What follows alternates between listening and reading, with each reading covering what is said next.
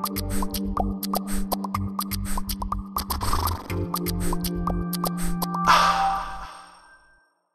there, Jim Johnson for Accent Help here, and I want to talk a little bit about the IPA, the International Phonetic Alphabet, as it tends to get used for describing accents.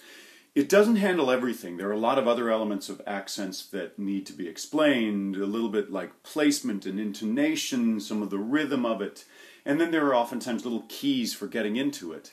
And really, for a lot of people, it's very helpful to just listen to the recordings again and again and again of native speakers so that they can try to figure out hearing and replicating that accent. But one of the things that can be something that's a tool for getting accessibility into the accent is the International Phonetic Alphabet.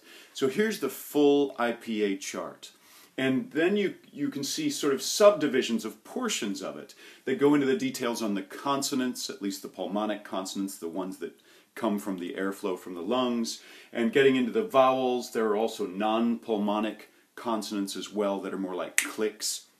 And then you've got diacritics and suprasegmentals that are little adjustments that you can make so that you can tweak the sounds and get into more details. The IPA is a tool. It is one of the ways to do it, and different people use that tool in different ways. So not everybody will treat the IPA in the same way. Some people will use a symbol to demonstrate something slightly different from the way that somebody else would use it. But in general, it's a helpful way to be able to talk about sounds. Now, you would hope that you could just use the alphabet to do that, but unfortunately, you know, we have this one letter of A in the alphabet, but there are all kinds of A sounds that we associate with that. We have the ah sound like father. We have the ah sound like cat.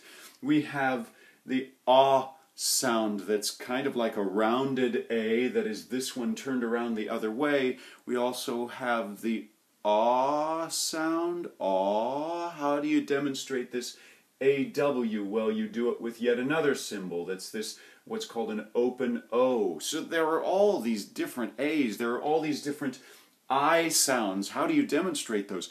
Well, I've actually seen people who've kind of developed their own symbols to represent it, which is just even more confusing. The IPA was created by the International Phonetic Association, which was a group of folks who basically came together and said, let's find a way to describe these in a common way.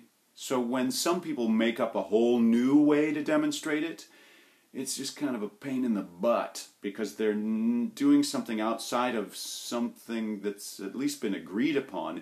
Even though it's challenging to figure this thing out, it's a way to demonstrate it.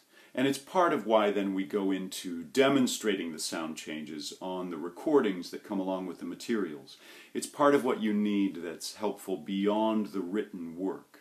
So the IPA is a tool, and it's a tool that we definitely use with Accent Help and that you'll find in various dialect materials that you could find online and in books and such. And if they don't use the IPA, it's probably a good thing to stay away from, because they're really just creating more problems that won't be translatable into what other people are using. So there you go, a quick intro to the phonetics, the IPA, as they're used for teaching accents.